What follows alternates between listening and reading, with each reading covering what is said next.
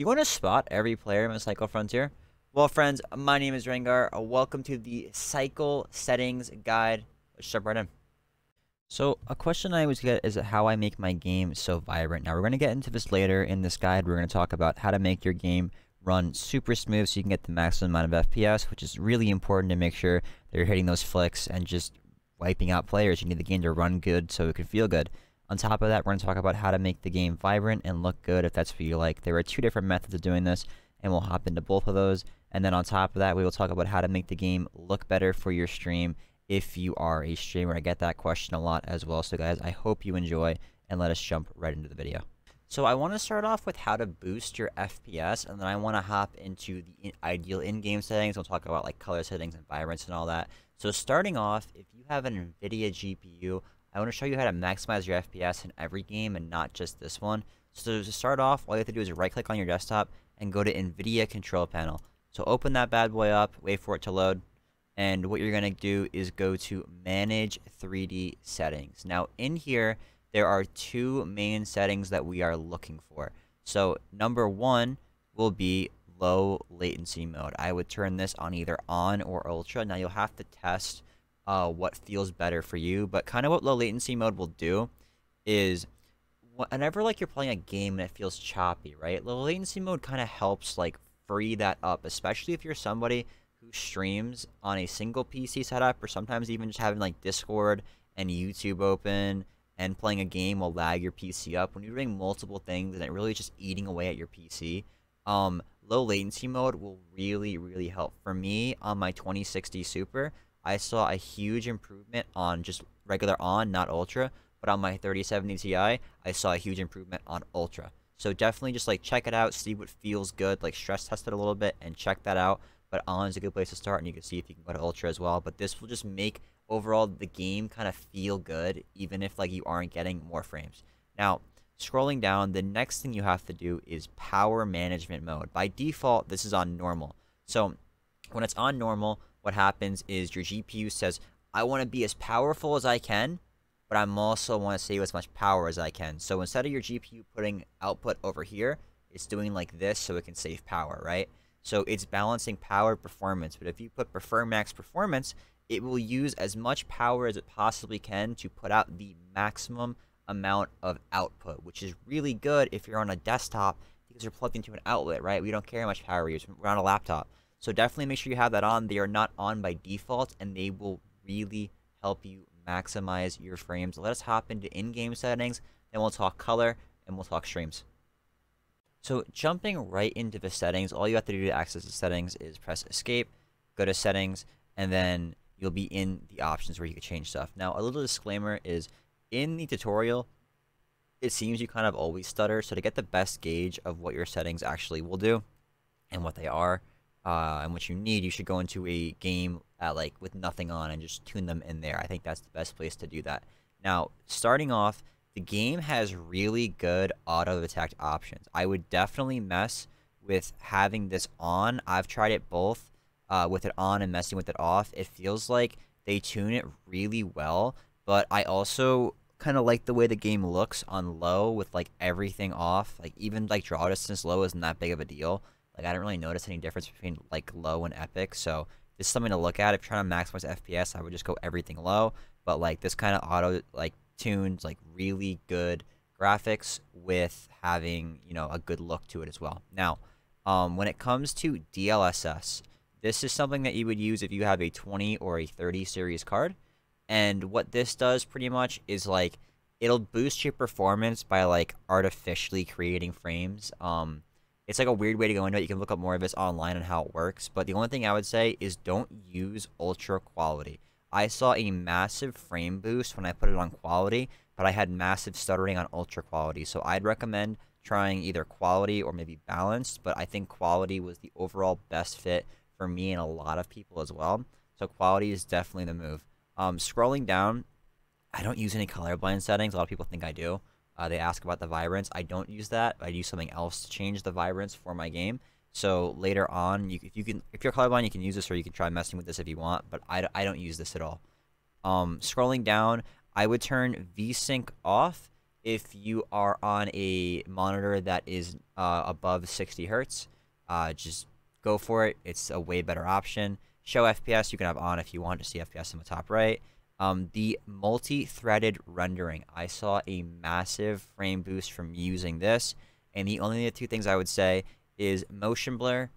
Turn that off. It is so bad to have motion blur for when you're flicking, you can't see anything. It's not even really a it's not a frame thing, it just looks terrible. So don't do that. And if you're a streamer, turn off image sharpening. Sharpening is really bad for your encoder, especially like if you're coming from a game like Tarkov where your game is force sharpened. It makes the game look so bad on YouTube and Twitch. So keep sharpening to a minimal in any game you play if you want the maximum quality boost. Let us hop into Vibrance, and then we'll talk about how to make it look good on your stream.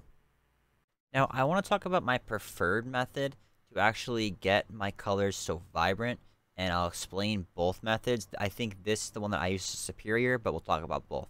So you go back into your NVIDIA control panel, which is on your desktop, right-click NVIDIA control panel, and you're going to go to Adjust Desktop Color Settings. Now, in here, you're going to pick the monitor that your game goes on. And what you're doing is you're actually changing the colors on the monitor itself. So instead of changing like my game, I'm changing my monitor. So all my games are this vibrant. So what I'm doing here is I'm boosting my brightness. I'm boosting my gamma, and what gamma does is it kind of like whitens up the game a little bit, which means that in dark areas I can see better. I think boosting in gamma through NVIDIA control panel gives you a lot more control over how much you want the game actually brightened. And it's really nice too in the game because I think higher gamma makes the glints easier to see. So I definitely would recommend using gamma either in the game or that as well.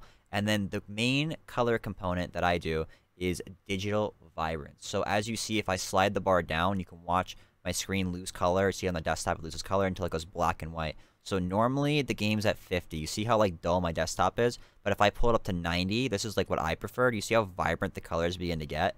This is really like where I like my colors, where they pop for me. And when the colors pop, a person that walks into your screen that is a dark outline will really show from the background. So you can really catch pixels of people as you're running by and like, wait, that's out of place. I can shoot that. So that really helps you a lot. I recommend doing it this way. Now, unless you do dual PC like I do, you're not going to have this show up on your stream. I'll get into how to make it show up on your stream later. But let me hop into the second method of doing this. So the other way to do this, and this will show up on stream, again, I'll show you the other one on stream later if you are a streamer, but the other method, which I think is far worse because it actually tanks your FPS. Doing it through your monitor actually tanks no FPS at all. It just adjusts the hue of the colors that gets sent to your monitor when it projects, but if you do filters, it has to re-render the frames with the filters.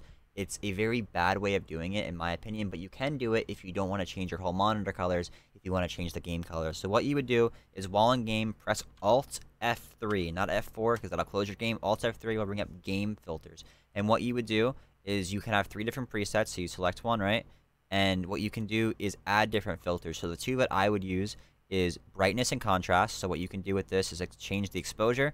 So that would like pretty much be your gamma, right? Your contrast would kind of be like how bright it is. So we have gamma here, brightness, and then highlights kind of mess with like, I guess, the little bit of lighting. You see how the shadows kind of fade in and out more the more we do this. And yeah, so this is pretty much your brightness scale. So this is where you would like fuck with stuff. This is also more gamma. So you can mess with this to like what looks good to you. You have to test it because I don't have your monitor. It's going to look different for everyone's monitor and you have to test it. But this is going to be for your brightness to make everything look good. And then for color is where you're actually going to go to change the way your game looks on screen. Now, when you're coming into color, so tint color kind of adjusts like whether you're going to go from like a pink shift to like a blue shift, maybe a green shift, and then it's going to go to an orange shift, right? And same thing with the intensity. So like I could have it like a more like whitish blue, and then if I do the intensity, you see it get darker and darker. Or and then you can do temperature. So temperature would be like one way is orange and one way is blue. So if I like this intensity, but I kind of want it more orange, I could tint the orange out more, or I could tint the blue in more. Like you control the way it goes, and the vibrance as well would make all the colors pop at the same time. So this is a way that you can do it in game, and if you ever want them off, you hit the off button, and then you can go back to your preset whenever you want. But this is a viable way to change your colors for only this game, and it will appear on stream. but personally, I hate this because it tanks my FPS like 10 to 20, and not every game allows you to do this. So I prefer doing it through the control panel because it doesn't tank FPS, and overall, it's just really good. Let's hop into how to make it look good on stream, and then that'll be it, guys. So if you're a streamer and you want to make your game look good and you're using that NVIDIA control panel like I do, if you stream off one PC, you would have to do an extra step to make the colors actually transfer to your OBS. Now, this isn't the OBS that I use. I stream off dual PC, so my OBS does not run off my game PC. But to add these colors to your game, what you'd have to do is go to your game capture and click the filters button right here, or right click and go to filters. Now when you're here, you would hit the add button and you would go to color correction. Now this gives you the similar list of options like we had, and this allows you to adjust the brightness of it. You can also adjust saturation as well. So what I do in mine is I adjust the gamma just a touch to like I think like 0.15 maybe. And then on top of that, I do the saturation to 0.41. Sometimes you can go to like 0.5 or 0.7, like whatever you like. Obviously, like if it gets really intense, it doesn't look very good.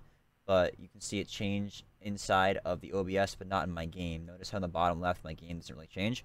So it won't pick up my monitor colors, but it will pick up like the in-game. I'd stick with like maybe like a 0.3 or 0.4, mess with it.